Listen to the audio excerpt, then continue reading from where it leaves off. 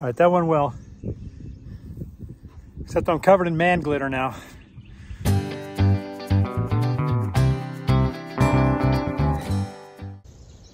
I'm certainly no expert on this, but last night with the laser, I made a mark on every post at 6 feet relative to my control post. So 6 feet on that post was leveled all the way around, and that becomes my 6 foot mark. It's a 6'2" mark. This is a 6 foot mark. And so now I'm just taking a simple clamp, wood clamp. It's just my way of doing it. I'm gonna unscrew it first. And I'm setting it so that it is right on the line that I have drawn. I drew the line on 2 sides.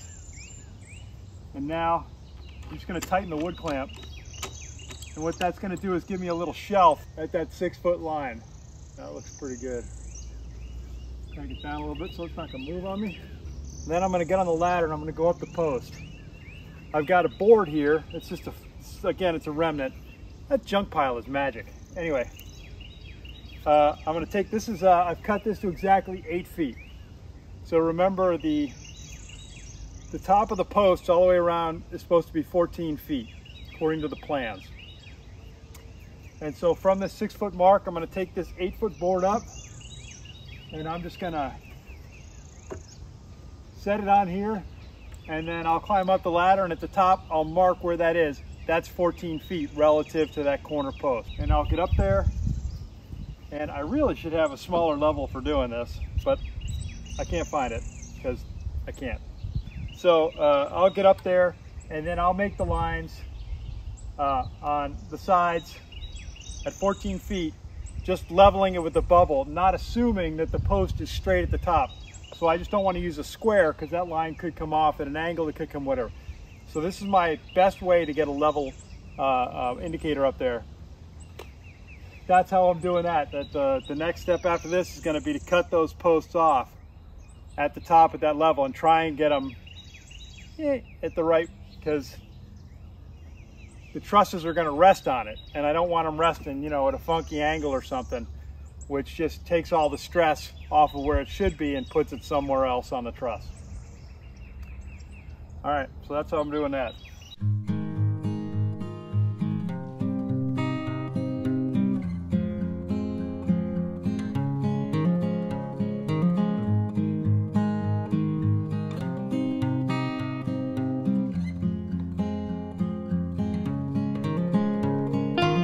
There you have it. 12 times, all the way around.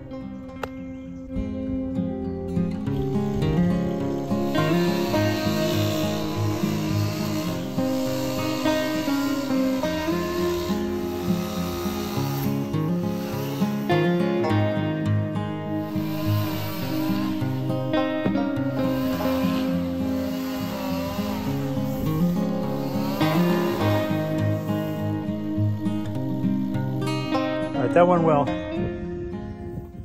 Except I'm covered in man glitter now. But now we got all these cut.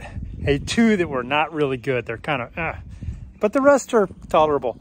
So now what we'll do is we'll set the tape measure at the top and then go along and once again measure and hit the 12, 24, 36, 48. So we have the desired truss center on each post. And then when we're done with that and we mark that, we'll use the level to give us a vertical line in that, at that 12, 24, 36, 48 spot. And that will give us the desired alignment for the holes that are currently on the truss for where the carriage bolts go through. And our goal when we get them up there is just to line those up, drill holes through those, lock the carriage bolts through, and then ratchet that thing into place. All right.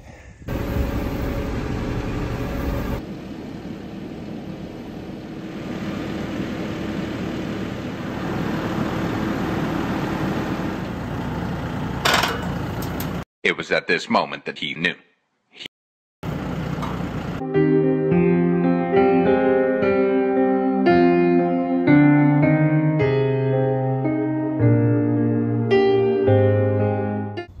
Sort of looks like this will work. I think we're there. I think so.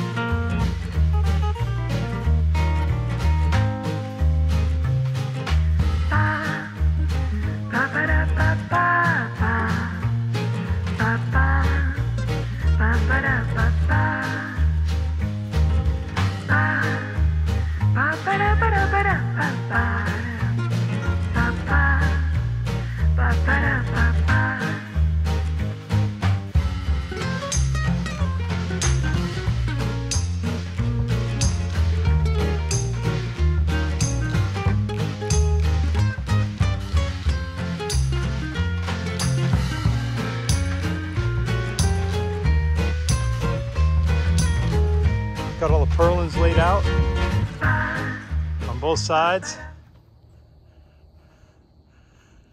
On both sides. Got the first truss ready to lift. Got the other trusses laid in place so that we can just lay them out, bolt them together, and get on with lifting. A few of these purlins I've left out too long, like the one that's a smiley face over here. But I get this part of the yard back. I'm gonna collect up this trash here, just the straps and whatnot. And then I think tomorrow I'm gonna move the chicken coop over here and just let the girls have a chance of tearing into anything that's living down in there.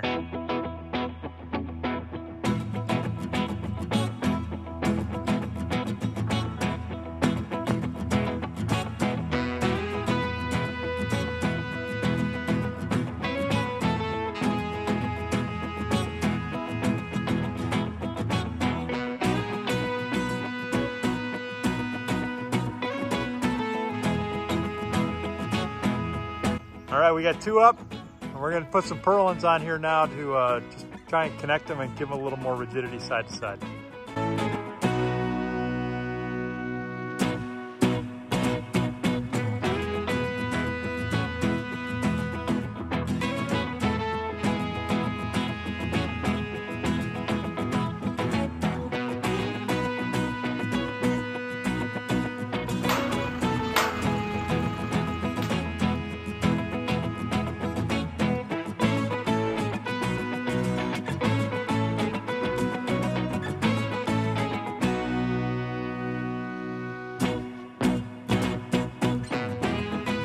Here's how far we got. We're making good progress. So this is the situation. This is why we called a stop, other than the fact that the day is over.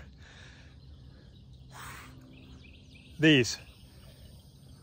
As we were working our way down and putting purlins along the edge, purlins are the wood runners. As we were putting those up, we were looking up, we became aware that the trusses were just kind of, you know, going a little bit this way, a little bit that way, maybe a little twist. And we just became concerned that if the trusses, if the top center of the trusses were not, you know, didn't have purlins in them that kept them at the right spacing, we ran the risk of, you know, basically climbing up a little bit higher and higher and higher and having those purlins be of just the wrong length, which ultimately ended up forcing, I got my hand, forcing the purlins, forcing the trusses apart or maybe a little bit close. And we were gonna be struggling with the length of the purlins as we were going up. So we called a stop. Tomorrow's the day. One of my other friends who showed up, Bob was here today. He knows a guy who's got scaffolding that we can use. So we're gonna get some scaffolding and we're gonna erect that here in the middle. And that should allow us to secure the centers of the trusses at the 12-foot spacing required in a way that doesn't require us leaning or otherwise putting pressure on those trusses in order to do it. Once those are connected down the center, then we have a little bit more consistency in the way that these things are going to measure out. Really good day though. I mean, good progress. But it just, you start talking about numbers, and when things start not adding up correctly, you know, you got 12 foot on one side and suddenly the other side it's like 11 feet 11 3/4 inches. The question comes up in our minds, do you run the risk of exacerbating a problem or a mismeasurement the further you go without giving yourself a standard? So we'll do the 12 foot in the middle, and at least those will hold that spacing the same. And then we know we can just work to the ends, whatever that needs to be. So that's what we're gonna do.